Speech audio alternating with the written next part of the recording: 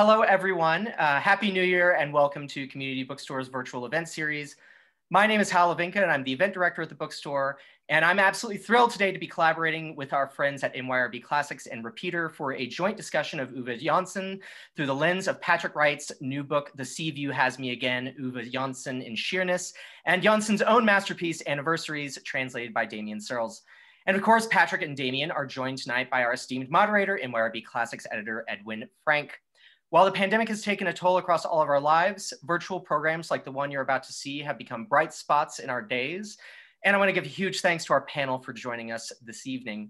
So to some housekeeping before we get started, you should be able to see and hear our presenters, but they cannot see or hear you. So if you have any questions, please click on the Q&A button here at the bottom of the screen to submit them. We'll try to get through as many of those as we can at the end of the program. There's also a chat button down here where I'll be posting a link to buy tonight's books from our store, as well as links for various upcoming programming.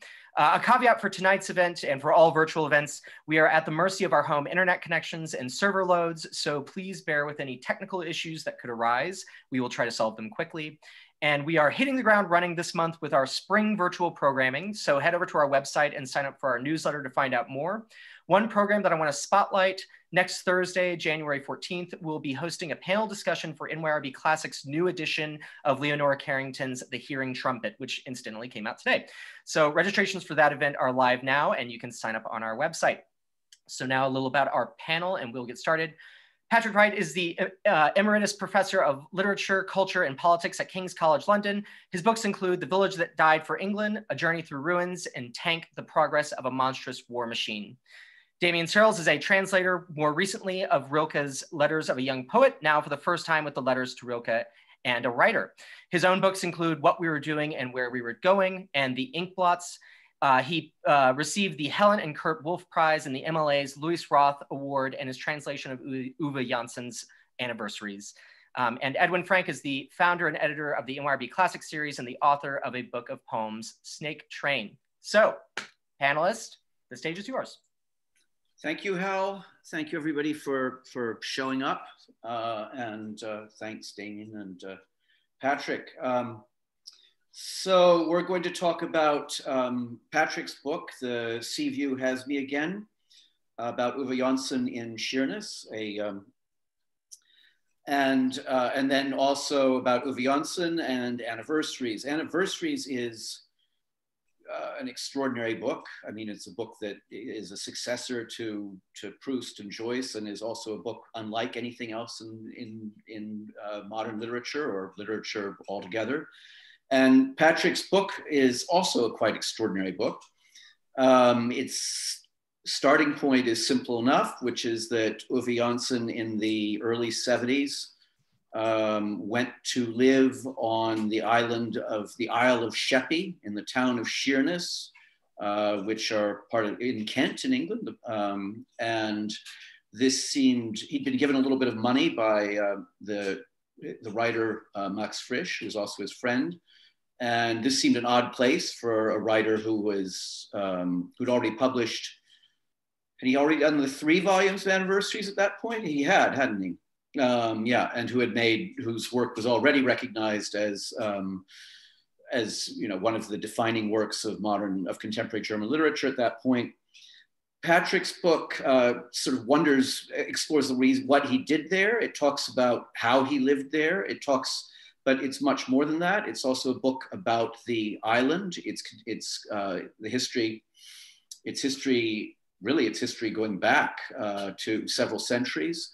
It is a book about England and the social changes that have in some sense brought us to Brexit today. It's a book finally, it's a completely individual work of literary criticism, which reminds us, which changes our views of Anniversaries and shows us once again how great literature is in some sense news that stays news. It's a real accomplishment in its own right. And so I thought we'd begin by turning to Damion to tell us a little bit more about Uwe Johnson, and then turning to Patrick to tell us about Sheerness, great name for a town, Sheerness, and then we'll have some readings and discuss after that. So, Damion. Thanks, Edwin. Mostly just to build on what you said, Uwe Johnson was an international literary star and had been for a decade and a half. He published his first book, Speculations About Jacob, when he was 26 years old. And I think like quickest thumbnail of his reputation is that in 1960, a consortium of international publishers decided to found a new prize that would be the sort of more up-to-date, hip, modern Nobel Prize. I mean, just sort of think of deciding to start the Booker Prize or something. They called it the International Publishers Prize. And the first year was awarded in 1961.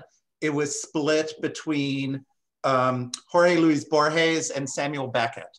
So that's what we're talking. The second year was awarded in 1962. It went to 27-year-old Uwe Johnson. So that's the status he had in the early 60s, publishing several novels in quick succession and then launching on this project, Anniversaries, which ended up being quite big, partly because it started with this ambitious scheme of covering a year in the life of its main characters, a 34-year-old woman and her 10-year-old daughter from Germany living in New York. And it covers a year from August 20th, 1967 to 68. And every day is a chapter. So there are going to be 367 chapters because there are 2 August 20ths and 1968 is a leap year. So you can't get away with just 366 chapters. Not to get into the book too much, but in terms of its writing, he was extremely fast. So the first volume, which covered 4 months of this year, so a third of 360 whatever chapters, came out in 1970, very quickly after 67 to 68 when it takes place. The second volume, which was the next 4 months, was 1971. And the third volume of what was supposed to be a trilogy was announced for 1972. Then he postponed it for a year. And then in 1973, he ended up publishing only months 9 and 10. So half of what was supposed to be the final volume, and said, well, the last 2 months will come in a volume 4. And that took him until 1983. So you have 70, 71, half of it in 73, and then this 10-year gap. And it's somewhere near the beginning of that 10-year gap that he moves to Sheerness. So already there were signs kind of intrinsic in his work that something was shifting or stalling or whatever was going on.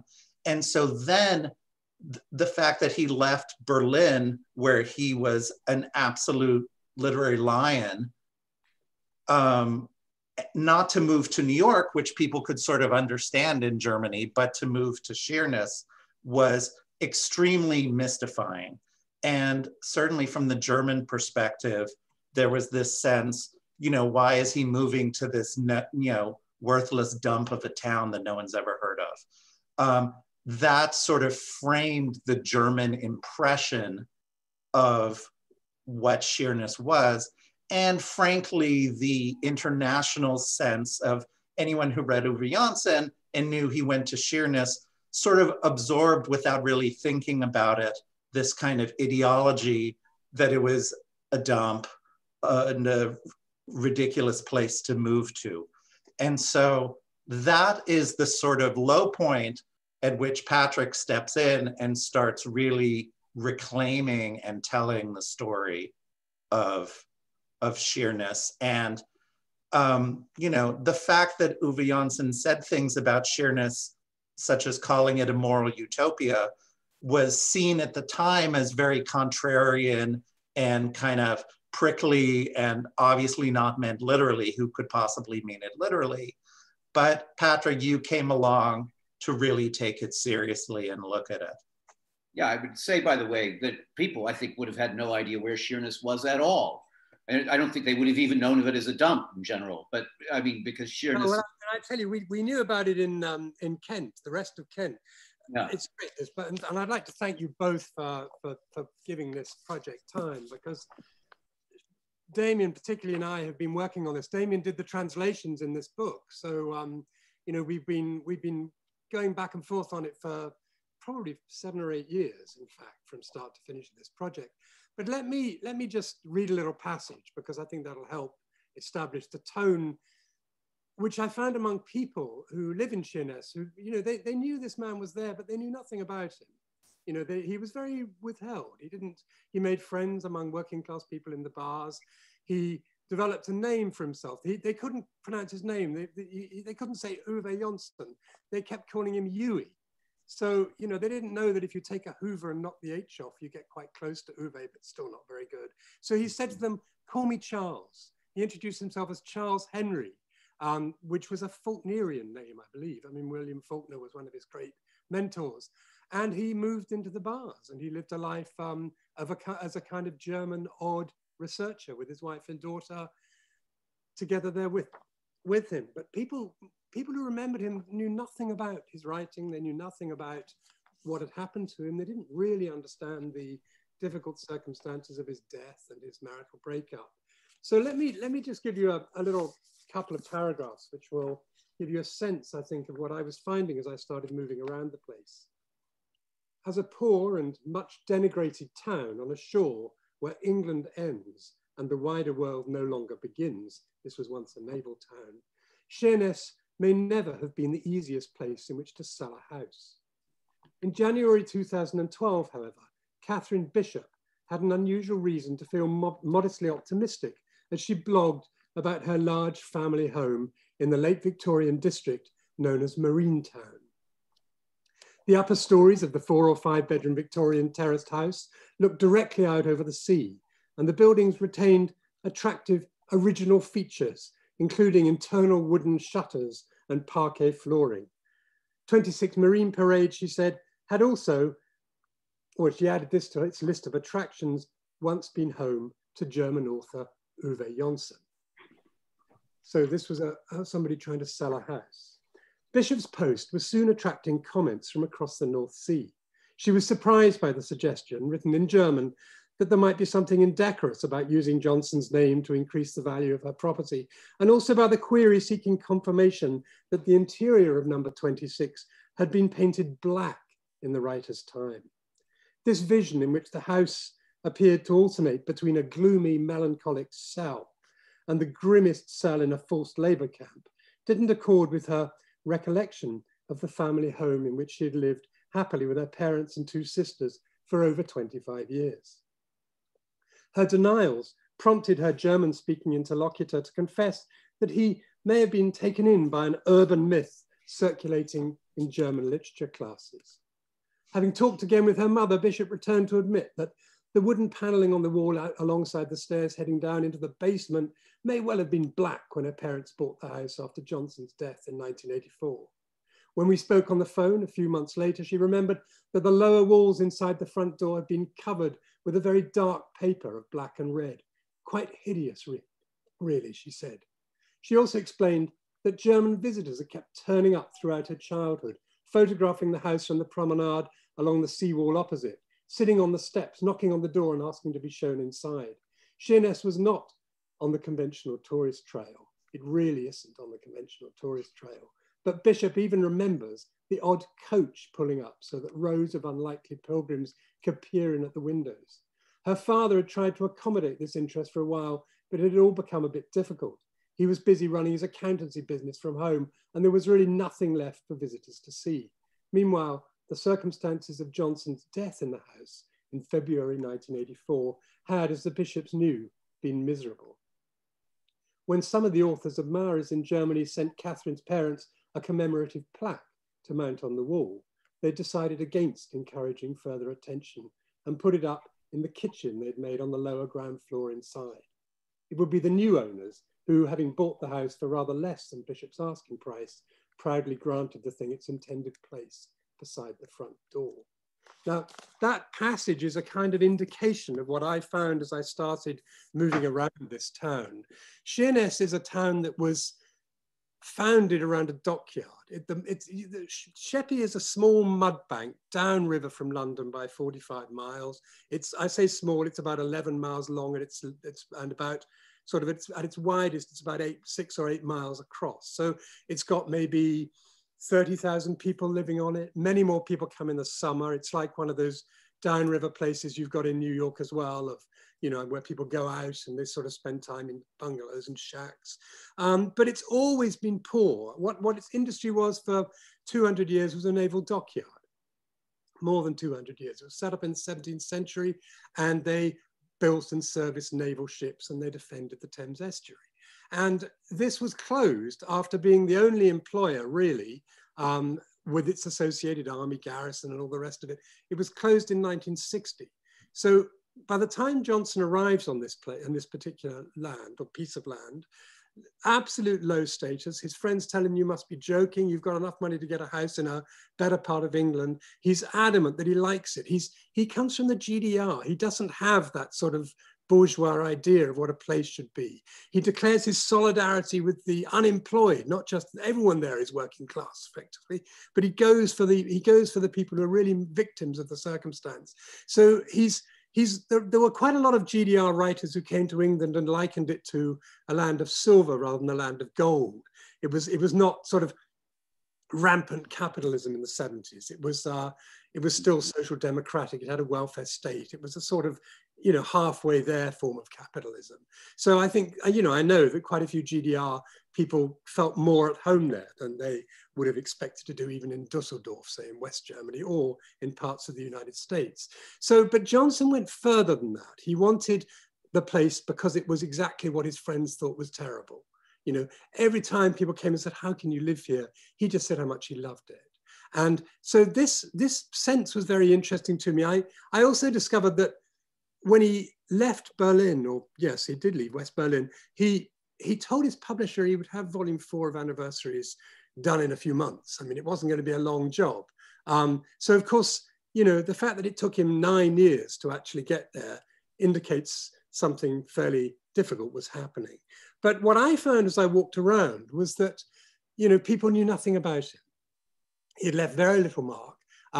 The people he had befriended and spent time with in the bars had all moved on, probably nearly all of them quite quickly moved on in a very mortal sense as well. So, you know, I found myself beginning to sort of, for a while I didn't know, is there a big story here? Is it small? My own direct experience was that I was in Kent, just inland from the Isle of Sheppey in the early 70s. I was a student there, and I had read the early Johnson novels as a student in 72, 73, because they were published at that time by, you know, major American and also British publishers. So they were available and people were talking about them. And they were novels that seemed to me to imply a really interesting sort of, well, they just used the novel to talk about the division of Germany and the Cold War in a way that I thought was completely remarkable. And I still do. I mean, I think they were totally innovative works, the early novels.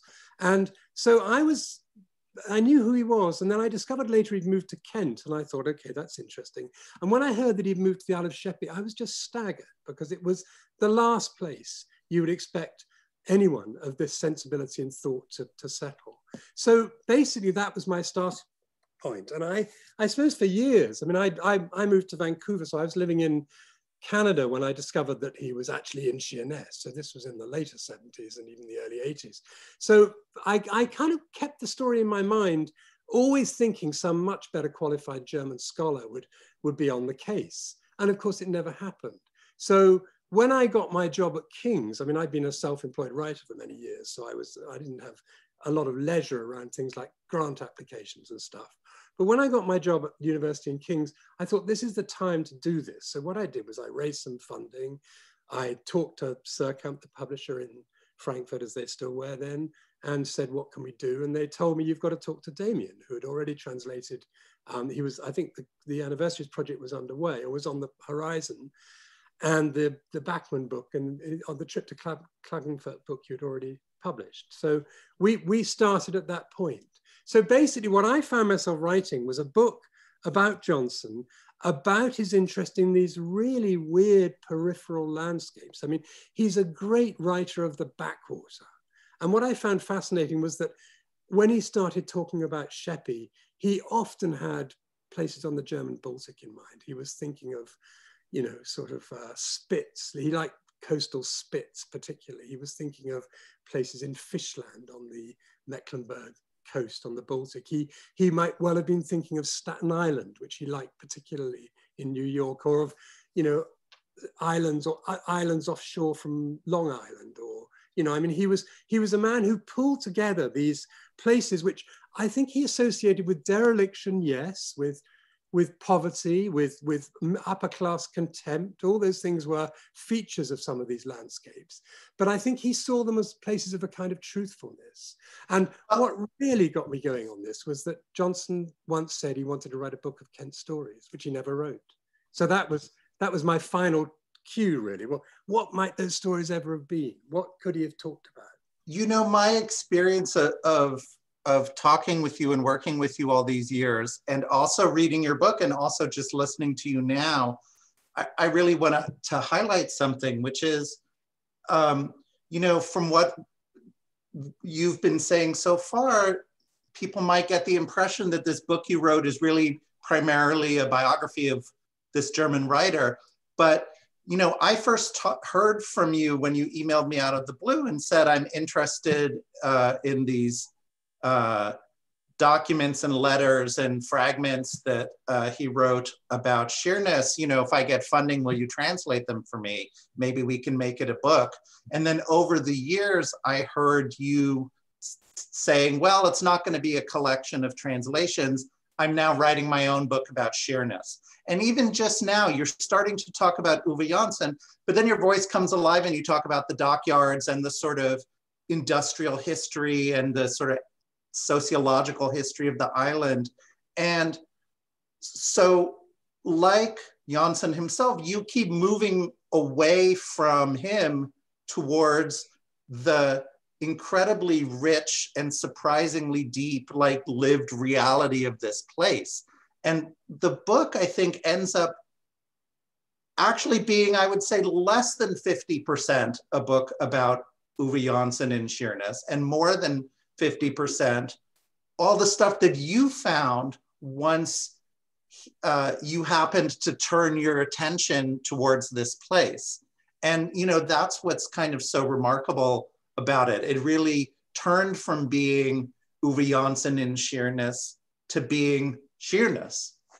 Yeah, I mean, I think that's true. I mean, my feeling about Johnson is that he became, for me, he was like this crazy, wonderful guide. You know, I mean, you could follow him around. And I mean, what are writers for? They're to read and to use and to think about. And what I was doing was trying to pick up his perspectives. I mean, you know, obviously I wasn't going to be able to complete the island stories he once thought of writing, but never got around to finishing. There's no question that one could do that.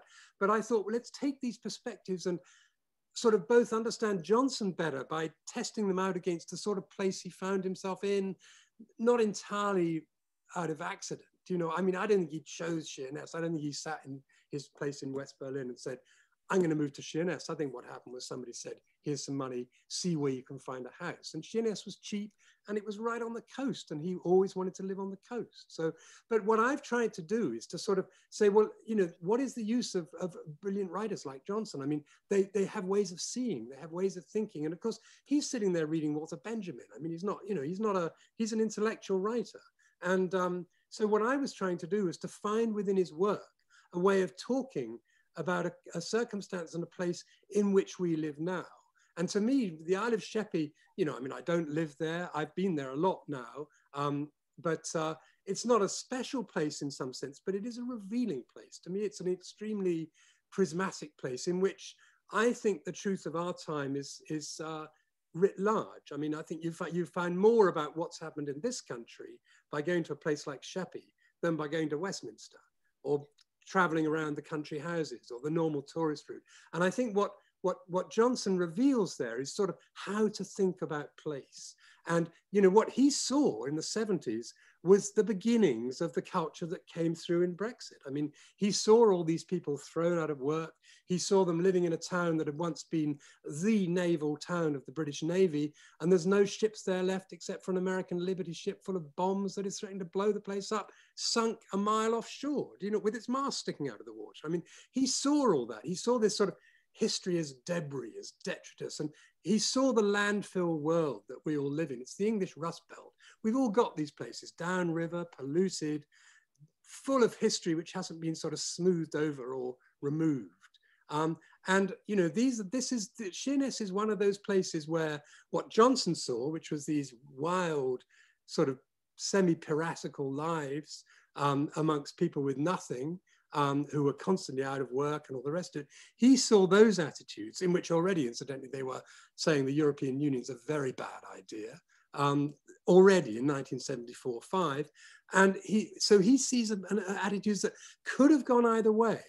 I mean, you know, they're not intrinsically reactionary, right-wing or left. They're much more personal than that. But they could have gone in various political directions. And because of what's happened to our political culture here, we're talking in the age of Trump as well as of Nigel Farage. So it's obviously not just happened with us. Because of the way it's gone, that whole current of sort of rejected resentment, this sort of libertarian feeling of, you know, I'm capable, but you've blown me out, has gone in that direction. So for me, there are three themes. There's Johnson, who you know, I'm nervous of, you know, I'm not a Germanist, so I'm nervous, but I did my best. I mean, I wanted to have the reason, I wanted to make it clear why this writing seems to me to be quite amazing. I've got the 70s to now, that span of history, and I've got this island, which I think, in a sense, we all have just around the corner, even if we don't live there. Wherever you are in the world, there's some rusted out town that used to have factories in it and people who knew what their lives were and all the rest of it. So I think, in a sense, that Sheppey is the world. And I think Johnson knew that. He called it a moral utopia, partly as a joke, because he knew everyone would think you must be mad, but also because he loved the solidarity of those people. He loved the fact that they looked after each other. He loved the fact that they didn't, you know, they knew what was going on around them. They were honest about a lot, even as they were dishonest about the law. Do you know what I mean? So he saw qualities there that I think are still there. You know, I mean, you can go to a place like the Isle of Sheppey and you will see positive images of white working class life. I mean, whenever you see them, you think, God, I haven't seen that for a long time, because we're so used to this idea of degeneration and obesity and deprivation. But you see people living good lives under meager circumstances. I mean, these are things we should know about. And for Johnson, he knew about that. He was at ease with it. I mean, that's what he did in New York, too. You say that everywhere is Sheppey, and even in the strand of Anniversaries that takes place in Manhattan, he's visiting Spanish Harlem and the slums and talking about the slums around the corner in the Upper West Side of the 60s, and, you know, taking trips past walking trips to the East 70s through this total ghetto-ish wasteland that was like York Avenue back in the day and stuff like that. So that's true. You know, it is everywhere. Even if you're writing about Manhattan, you can still choose to focus on that side of it. Yeah. Well, Manhattan in the late 60s and early 70s was a rather derelict place in some ways. That's one of the interests of, tell us the story of I mean, your book does in fact have a lot of Sheerness stories in it, as well as some of the stories that Johnson told people in letters from Sheerness to his friends in Germany and in America. But one of the most remarkable ones is the story of the ship you mentioned, the Richard Montgomery, which lies out in the harbor or in the mouth of the Thames there. Yeah, no, it's amazing. I mean, the letters are astonishing. The first one that completely knocked me out was Johnson's description, which he wrote for Hannah Arendt, of sitting he's inviting her to come and join him on the promenade at Sheerness and look at the Thames from his window. I mean, you think, what is going on? This man is sitting in Sheerness writing to Hannah Arendt in 1974 or 5 or whenever it is. So lots of things like that, very, very vivid, beautifully observed. I mean, this man is the sort of spirit of enlightenment incarnate. He knows how to see, he knows how to register, he knows how to sympathize while also being distant. I mean, so these are wonderful forms of writing, I think, even in these passages which Damion has translated. We've got about 15 of them in the book. But the Richard Montgomery is the big story for Johnson. And what this is, and this is the one piece he writes a long extended essay about. He did it for a book published by Jürgen Habermas, who asked him to, among other writers, to write about, he told him that the role of intellectuals is to clarify murky realities. So Johnson looked out of his window and he sees these 3 spiked masts sticking out of the sea. And they are the remaining masks of the SS Richard Montgomery, which is a Liberty ship, which came from Pennsylvania in 1944, across the Atlantic in a convoy, hideously dangerous job, as everyone who had, clearly, you know, merchant marines had to sail those things and the submarines were everywhere. They got to London, or they got to Scotland, they came round the Scottish coast, down the east coast of England, into the Thames estuary. The man at the end of Southend Pier, who was the naval commander running the whole of the Thames estuary, and this was on the other side, across the water from Johnson's house, saw this thing coming in and it was full of bombs, absolutely stacked, 7 meters high with bombs in all 5 different holds, I think maybe more.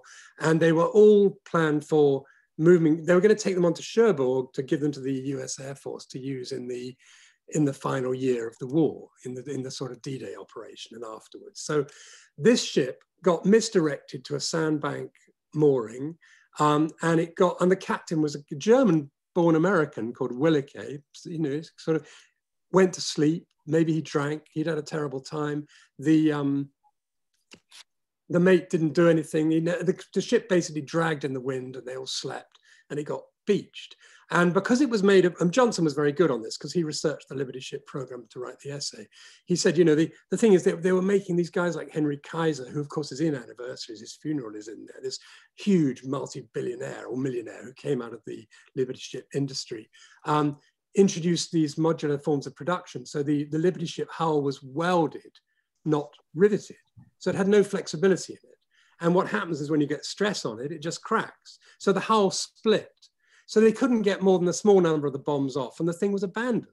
So basically what you've got is a story from 1944 to the present. This thing is still there, you know? You've got this thing that would be capable of massive explosions. Yeah, you know? I mean, this is an almost nuclear strength concentration of explosives that's sitting at the mouth of the Thames next to oil refineries. It's a few yards. If the thing goes off, the shock waves would like destroy Big Ben. I mean, we're seriously talking about, and it's out his window. He's looking at it.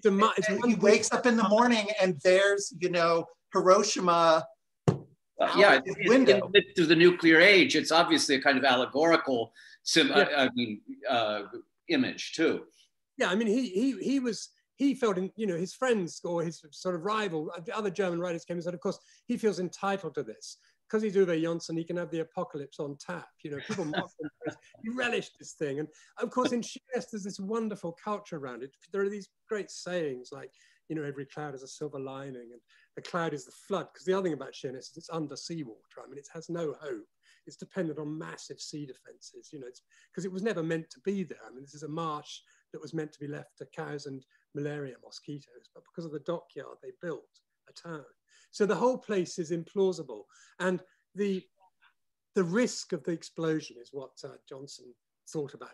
And for him, it was history too. It was like, you know, unfinished business. And what I did in the book was, you know, because I'm writing the book out of European sources, as I'm somebody who doesn't think Brexit is a good idea at all. And I was thinking about this terrible thing, which is basically a 40-year-long battle between the people of the estuary, who are largely not well-resourced, and the state, various organizations of state authority, which are not prepared to try to move it. Twice the American maritime authorities have said, we think it's movable, but they've said you've got to use British workers to do it. So no British politician has said, we're going to do it. So they just left it. And it's been postponed and postponed and postponed. And this is a model of the people living under the power block, which is extremely, you know, everybody in the Thames estuary knows about this thing. They know the history. It's shrouded in conspiracy theories because, of course, the government uses secrecy, which makes it worse because everyone just speculates as to what is actually going on, what's on board. So Johnson picks this up and he skims off he reads in the pub, he reads all this stuff in the pub about it. And he skates over the surface of the British coverage and produces this beautiful argument, which goes through the crack in the hull becomes the crack in the Liberty Bell. And he makes all these sort of sideways shifts as he interprets this story and produces really what is his best piece of Sheerness writing. And what I do in the book is sort of take that essay and read it back into a sequence in Anniversaries, which was about the Cap Arcona, which was this, you know, liner that was used as a troop ship and then parked in the Bay of Lubeck, the very end of the war, completely crammed with concentration camp prisoners who had been, you know, by this time Belsen had been liberated. And, you know, 2 days after Hitler's death, you know, the very last days of the war, the RAF come in with Typhoon planes and they rocket it, and thousands of people are just killed, you know, sinking these ships, which were just floating, packed with people. So it's an utter catastrophe at the end of the Second World War, which, you know, I just thought you know, what Johnson effectively does by being for 10 years on the Thames estuaries, he brings this international history right in there and he puts it down in front of you. So the Richard Montgomery becomes the Cap Arcona. I mean, it's just great political writing. It's not a writing of the line.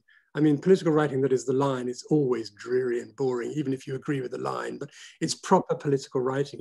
It takes you on, it gives you a sense of why the imagination still has power. And that's really what I wanted, you know, to bring through. So in a sense, what I wanted Johnson for England, not because I want to make any sort of chauvinistic claim about him, but I want his intelligence to resonate here, because I think it does so in a way that is unique and important. So that's why I wrote the book. Does either one of you want to read some of some of Johnson's writing about England? Damion, I read the bit that takes place in the pub. Yeah, I'd like. I think that's a good one because that's typical. So after his death, this book called Island Stories was published in German, where a scholar basically combed through the Richard Montgomery essay, the 3 or 4 other little pieces he published. And then other than that, it's mostly letters. He was a very good letter writer, very prolific in that realm too, and just had lots of great descriptions of here's what's going on in the letters. And so that was published as a book called Island Stories in German. And so here's a sort of typical one of them. This is from a letter from 1981. And so you just have to imagine this in the middle of a letter, and this is the part that was excerpted. Since the previous Friday too had turned to evening, after weather that was partly sunny, but mostly blasted through with a cold wind, we'd gathered together in our male society, referred to as a beer department store due to the prices, for we had things to discuss. Charles comes in, the foreigner, so that we in the first paragraph turns out to be everyone else in the town, but not Uwe Johnson. Charles comes in, the foreigner. I've probably told you about him already. Real name's something totally different, but who can pronounce German names like that? So we rechristened him. Suits him pretty well by this point. Good evening, Charles. Good evening. As we expect from him, he sits down on the far left stool, which we keep free for him till at least 7. And since the evening paper for Sheerness and the region was laid out for him there as usual, he dutifully starts reading. Windows broken in, TV stolen, gold watch for so many years of service, until he notices a new sign hanging behind the bar. Do not throw cigarettes on the floor, as people leaving on their hands and knees will be burnt. We know what's coming next. Charles pulled out his notebook and writes it down. Embarrassing to him, but we're used to it. It's one of those phrases that's hard to remember, and Charles apparently can't let that happen in his line of work, whatever that is, something to do with writing. Still, he does find it embarrassing to write in public, so he hurries to get it down and stick the notebook back in his pocket so that we'll forget about it. That's when he finally realizes that we were all talking at once, talking like crazy. I don't know if I should go on. He gives the dialogue. Edwin, you decide. Should I stop there or keep going? No, read a little bit more. Okay. Just cut them off, cut their hands off, chop them off, right here at the wrist. As a taxpayer, I represent the view that right you are, they just live off the dole. They just don't want to work. I say chop them off only for repeat offenders. The first time they should just break their arm under doctor's supervision. By this point, Charlie had understood enough to realize that we're batting around a philosophical question, the ethics of the penal code. And he asks us the nature of the crime in question. "We've been turned over," said one of the victims in an almost enthusiastic tone. They'd had a break-in. "They broke open the jukebox. The one-armed bandits drank all the bottles dry."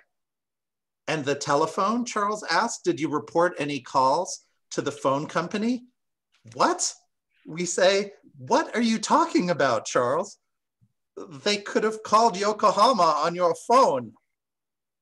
We just have to shake our heads at that. Only Charles could think of something like that. That's just how he is, which is an absolutely perfect joke about Uwe Johnson, who's always coming up with these like weird paranoid things that no one would ever think of.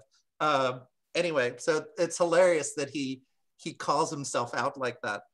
I think they were just amateurs, Charles. Young people out for a good time. I'm not saying anything about anyone specifically, but the boys knew their way around. One of them could be standing right here in the room with us. Damn right. I have my ideas. I'll tell you that. They took all the rum, all the martini, vodka, eggnog, but left a bottle of whiskey untouched. That tells me something. A clue. Someone who couldn't drink whiskey. Chop his hands off. Nah, another of the victims said. If they'd only have put the empties back on the bar, though, they could have washed up a bit. That's the only thing I hold against him. And it goes on for a bit more. It's great. I mean, it's absolutely excellent, partly because it shows that these people, these men in that pub, or those two pubs that he frequented, the Seaview Hotel, because my title, The Seaview Has Me Again, is about the pub as well as the view. But the Seaview Hotel and the Napier Tavern, these were working class pubs where people did know how to handle them. I mean, you look at the rows he had in West Berlin and the sort of terrible things that Max Frisch describes happening on an evening when he's had slightly too many bottles of wine or whatever. These guys could contain him at some level, but at the same time, they never really understood him.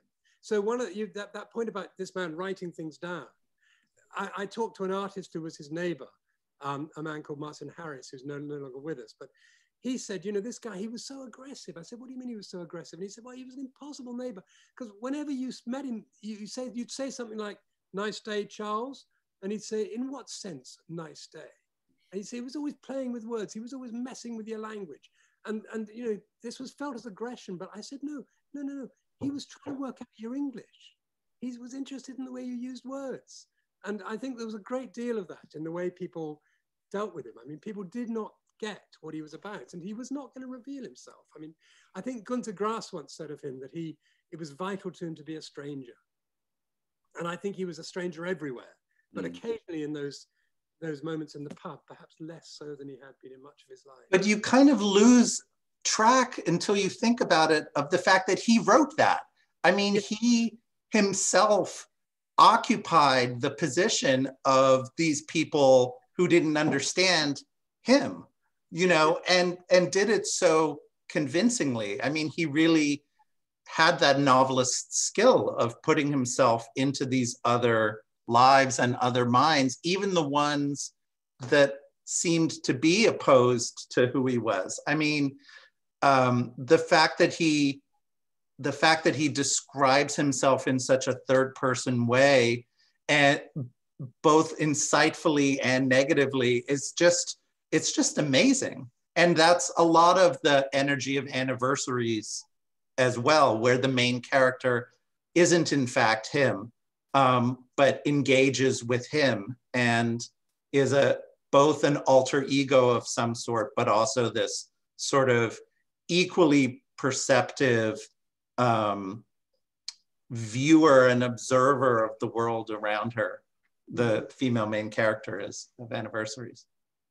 I think the other point that just very quickly about these people in the pub was that he did things for them. I mean, one of them got cancer and said he wanted to go to the Isle of Man, and Johnson went to arrange a holiday and took him for a week. And he took another of these people to Staten Island. He came with him on a trip to New York City. So, I mean, he did get into a few of these people. They did become not exactly friends, but something quite close. People he cared about. He paid for the funeral of a woman who was a pauper, had no money at all. So he did do things like that quietly. Interesting. Why don't we turn and take some questions now at this point? Of course. All right, I'm back. So we will dive in. There was a great question that I wanted to start with, and I'm just going to find it. 1 second. All right. Here we go. Oh, sorry. It is in the chat, not the Q&A. The question is, I like the digressive but finally structured character of the book. It is weaved in the way that complex novels like Johnson's are weaved. Can Patrick talk about the way he approached the composition of the text? Yes, I mean, that's why it took me 8 years. I started digging. I mean, I always think of myself as closer to a sort of archaeologist than a historian, really, in my engagement with places and historical archives and things. And, I like to use the archive to surprise myself, not to confirm what I already know. So it's always a bit like following a piece of string. You pull it out and you don't know what's going to come with it. And what I was doing with this book was I started writing it in pieces, and then I would try to work out how these sequences work together. And then I used the visual image a lot. So, I mean, when I realized the view was a central device for Johnson in the composition of Anniversaries particularly. And then I thought about views, and I thought about the view of the, so my book has views as well. So I followed a pattern of that sort. So basically what I did was I wrote a lot of the book before I realized what I was going to put in it. And I came to the order in about year 3 or 4. And then during the first lockdown, I sat down and, for me, the first sort of COVID lockdown starting at the beginning of last year or February, March, it happened in a very good way for me, and a terrible thing to say because I know it was a disaster, but I'd done all the research, I'd done a lot of drafts, and I just sat at home and pulled it together and pulled it around and made sense of it. But no, the answer is that it's a genuine, for me, and I don't like calling books journeys because they're books, but there is a sense in which the research process and the finding out and the rethinking is absolutely, it's open-ended. You don't know where you're going. I've never embarked on a book that I haven't finished. So it always works into something. But I never know, I wouldn't have known where I was going. Sometimes you find if the floor falls through you and you're 17 centuries before you thought you were starting, and things of that sort happen quite frequently. But I think it's the only way you get a book with any life in it. Because if you get a book that is just nailed down to the idea of what the synopsis was, I mean, I've fallen out with esteemed publishers because my book was not like the synopsis, but I don't think any live book can be like the synopsis by definition. How can it be? Because you find things out as you go. So that is how I've done it. But it is, for me, that this particular book has these 3 aims, this period of history, which we really have to understand now, where in Britain, it's the end of social democracy, it's the end of the post-war new world, and the beginning of this sort of kind of disruptive, weird, unsettled world we live in. And then there's Johnson, who I just think is fascinating. And then there is this place. And I had to pull them all together as I could, really. I did write lots that isn't in the book. But I will use that. Mostly you cut stuff out, of course you do. I know it looks like a terribly long book, but it could have been far longer. This next question could actually be for both Damion and Patrick. Does Sheerness make its way into Anniversaries, whether explicitly or covertly, or even are there just impressions around Sheerness that might reveal itself in Anniversaries? Well, Patrick, you want to take that, or? Yeah, I'll start on it. I mean, the answer is he never writes about Sheerness explicitly in Anniversaries, but I think there are quite a lot of clues. There are quite a lot of phrases that appear in his letters which are descriptions of Sheerness, that in Anniversaries Volume 4 are applied to East German cities or towns. So for example, he talks about a newcomer who you can always tell when somebody's new in town because they look at buildings rather than at people. They've been around for a while, they know the people, and that's what's interesting. So, and then he says that also early on in Volume 4 about arriving in a new town in Mecklenburg in this period. So, and there are a lot of discrete references like that. I mean, I think you can pick out references to his catastrophic marital troubles, which were, as far as who's to judge anybody else's life even years after the event, but you know, my sympathies were pretty much with the family rather than with Johnson, although he was obviously in difficulties. But I mean, you can see phrases in which he could be talking about that in Anniversaries 4. You find a very interesting set of, you know, sort of barbed mockery about English fellow traveling communists going into the GDR in volume 4. And the only time he wrote a letter to a newspaper in Kent was after a dispute with this sort of crazy Stalinist who was saying the Soviet Union was brilliant in the Kent Evening Echo, you know. So, you know, you do feel that it's not as if it's not as if it's completely not present. But I also have to say, I think he once talked about he talked about the cellar of memories as the place, one of the many places the novelist has to go, and his basement workroom was a cellar of memories. And it looks empty in the photographs. It looked empty to the people who walked by and stared in at him as he sat, not finishing volume 4 for 10 years on his own in this house. But in his imagination, it was full of Staten Island, New York City, characters. He called his characters invented persons because they had a sort of autonomous reality to him. They weren't just inventions. They had existence in his way of thinking. So he had an empty room that was teeming with places that were elsewhere. And I think it has to be said that's where he was. He was elsewhere in his compositional process. Does that make sense, Damion? That's such a great answer. I had my answer too, but I can't follow that. So let's just move on. I'll ask a true and rather straightforward question for both of you. You know, in each of your experience reading Johnson, what book, and it could be Anniversaries, but what book of Johnson's has meant the most to you as a reader and scholar and thinker of Johnson over the years?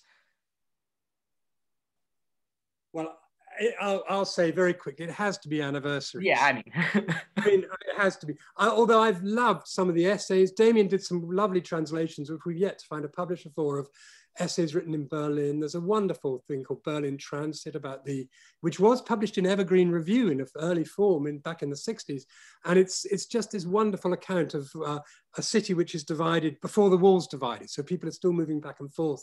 And I think you could see how having written that sense of a city that exists in 2 dimensions all the time, and you never know which dimension is where, and come to New York and you've got the color line. And, you know, that's one of the brilliant things about this writer, is that he went from the Iron Curtain to the color line. He managed to sort of make that transition where it wasn't just that the Cold War became more than the division of Germany, it took the world over. It was that sense of kind of political polarization spread, you know, into other domains in his imagination. So I think there are lots of wonderful, you know, occasional pieces that, you know, we must try and get a reader of these out, because they are easy to read, they're quick, they're short, and yet they're absolutely, you know, classic pieces of thinking, literary writing. But yeah, it has to be Anniversaries. I mean, I will say that in Germany, his reputation is of having 2 great novels, the early one and the late one. So Speculations About Jacob is regularly in, you know, it's like a Dubliner's Ulysses thing. It's regularly in the top books of the century and republished all the time and taught in schools. And I think the sort of word on the street is that that's the great early book and Anniversaries is the great late book. But I take the impolitic in Germany view that, in fact, no, Speculations About Jacob just doesn't stand up, that Anniversaries, with this organizing calendar of the days, so that after a little 3-page gem of a chapter, he jolts the kaleidoscope around and then bounces Germany and New York off each other in a new way for another 3 pages and then does it again. It's just so vivid. And the central character of this woman and her daughter, and their relationship is just so warm and loving and human and deep. And it just has so much that is missing from the earlier sort of more difficult Faulknerian books, which are great too, of course, but you've got to say Anniversaries. Can I just very quickly add to that? One other thing that I think is completely remarkable about Anniversaries is, as a way of dealing with history, I can think of nothing, you know, more valuable at this sort of point in time we're living in, because, you know, what we live in a world where history is sort of about, you know, you can just make it up. You know, I mean, high quality historical novelists think nothing of just making it up. If there's a gap in the record, you just busk your way over it. But, you know, what Johnson had was a way of thinking about history in which he used fiction as a tool of truth, as a tool of getting to the root of things. And so he doesn't fake the archive. He uses the archive. He respects it. And he uses fiction as a way of closing in on it, of questioning it, of distancing it, and of asking for more and of going behind it. So I think as a model of how you think about history as a writer of fiction, he's completely remarkable. Or just as a citizen. I mean, I said this in print before the book came out in an essay. Anniversary, and I definitely stand by this. I would say Anniversaries is the least post-truth book ever written. It is the most committed through its fictional tools and its non-fictional tools to really getting at what's there from all the sides. And as Patrick just said, you know, not cutting the corners, not just making it up or, you know, papering it over with some good enough theory about it. But it's not just, in a way, using fiction to do sort of non-fictional truth investigation. It's that he had this incredibly non-fictional sense of his fictional characters. I mean, he wrote about running into his fictional main character on the street in New York and saying, oh, you know, maybe I can write my next novel about you. I've just turned in proofs of the last one. And he describes what side of the street she's walking on and why she's on that side of the street that day and how her fingers are holding her sunglasses that she's taken off her head. She is real. And when he's writing letters to his publisher about why volume 3 is swelling into volume 3 and 4, he's like, well, this character just has a lot more that she remembers personally now that we've caught up to her teenage and adult life. So there's just more she wants to tell us about. And he even published an interview in 1972 with Marie, the 10-year-old daughter, who by 1972 is 14, saying, and I guess that does cycle back to the how is Sheerness important to Anniversaries question, because you know, there are actually 3 time strata of the novel. There's the 30s into the 40s and 50s, which is the main character's backstory and memories and what she's remembering and telling her daughter about. Then there's late 60s day-to-day life in New York. But especially in volume 4, there's this ever increasing distance from August 20th, 1968, when the book ends. He never flash forwards in the book, except once for like a minor character who dies a few months later. But other than that, he never flash forwards. And yet now it's 10 years later, it's in the 70s. So for example, everyone kept asking Uwe Johnson, like, what happens after 1968? Like, what happens to these characters? And in this interview that he does in 1972, the fictional girl has lived 3.5 years after the end of the book that he hasn't written yet. And so it's very playful, but also very serious about, you know, if these people are real, then by the time he finishes the book, they're 15 years older than when he wrote about them. And that's real for him too. He has this so tactile sense of history and these fictional characters moving in the world. That's what's so remarkable. And that's the way I would say his Sheerness experience if not directly the place, you know, does fit into volume 4, because even though he's very strictly not writing as someone retrospectively looking back on 1968, in some sense, he still kind of is. Yeah, he's also got this, I mean, the moral utopia idea is quite connected. I mean, it combines Sheerness almost with the very last moment in volume 4, which of course is the Soviet tanks going in to suppress the Prague Spring.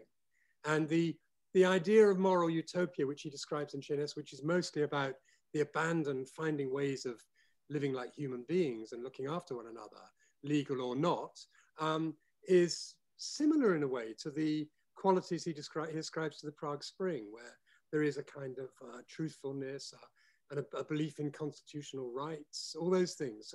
So you know, there are these interesting echoes back and forth between the world of the big world of the book and the tiny island of Sheppey. So we have time for one last question. And Patrick, I'm going to direct this your way. It's because it's rather a personal question. So since you had lived in Kent for some time and you know, left for Canada and then returned to the UK, what were your feelings being from Kent and encountering Johnson's impressions of Sheerness in the area, whether you were there doing your research itself, returning to it? Well, I was, what happened to me at Kent was I went to this new university, which was one of the British had a sort of system of, they built new universities in the mid 60s, late 60s, and there were 7 or 8 of them. Kent was one of them, and they were really interesting places to be. They're not so good now, I think, because they had to sort of conform in lots of other ways since, but they were innovative. They had these very interesting ideas of what the curriculum could be. They knew about the liberal arts from America. We didn't have those things we didn't have that approach. So there were, you know, it was an interesting time when Kent was a conservative county, to be sure, but it was looking forward and it was full of this sort of energy and curiosity. And I stayed there for a year after graduating, and I taught in a taught very badly in a very chaotic secondary school. And I thought, I've had enough of this, and got on a plane and spent 5 years doing a wonderfully slow MA in Vancouver, because that was the way I had to stay registered to keep my student visa. So, and I educated myself in Vancouver, and I'm grateful to Canada. I haven't really been back much since. And in fact, they didn't let me in last time I tried to go. But, you know, I learned a lot there. So I then went back to England, and then I went back to Kent. And I mean, what I feel as I walk around Kent is this quandary. What happened to the possibilities of that time, the early 70s? And Johnson comes back to my mind when I ask those questions through the Kent landscape. So, you know, I know Kent's a beautiful place. It's currently now a lorry park, of course, because of the troubles with the new borders and things. But, you know, it's basically a place where you still have this rich, you know, world full of people who live in mansions that were funded by slavery and imported sugar and all the rest of it. And then this sort of littoral area, literal as in on the edge of the water, on north and south, of beaten up, abandoned towns that are struggling. So, you know, I mean, you just see the brutality of it. So for me, I'm aware of that as a kind of condition that we have to think about in this country and try and do stuff about. And I find Johnson just a brilliant outside figure. You know, he comes in from another planet, and yet he sees it so precisely and so exactly. So it's just a rich experience. And the great sadness is that his life went so terribly wrong. I mean, you know, basically this is a man who destroyed his own marriage and who drank himself to death. But what I tell that story in the book. I mean, how can you avoid it? But it's not the story. I mean, the story is this brilliant political literary imagination, which is, as I said, sort of enlightened and ironic and distant, but capable of extraordinary sympathy as well. And that's what I like. And, you know, with people like that around, any place, even the Isle of Sheppey, perhaps especially the Isle of Sheppey, is better. Well, that's enough time that we have for tonight. Damion, Patrick, thank you so much for your time. Edwin, as always, thank you for helping us guide the conversation. Again, the book is for sale from the bookstore. I posted in the chat at the beginning of the program if you want to click on the link. We also have a link to Anniversaries if you've not gotten to that yet. Though we've sold so many copies of that over the last few years, I doubt that any of you are lacking. So again, thank everyone for joining us this evening and for joining us for our first event of 2021. And we will be back for more. Again, Patrick, Damion, Edwin, thank you so much. Have a lovely night. Stay safe. Good night. We'll do more. Bye-bye. Congratulations, Patrick. Yes. Thank you, and to you, and thank you for helping out so wonderfully.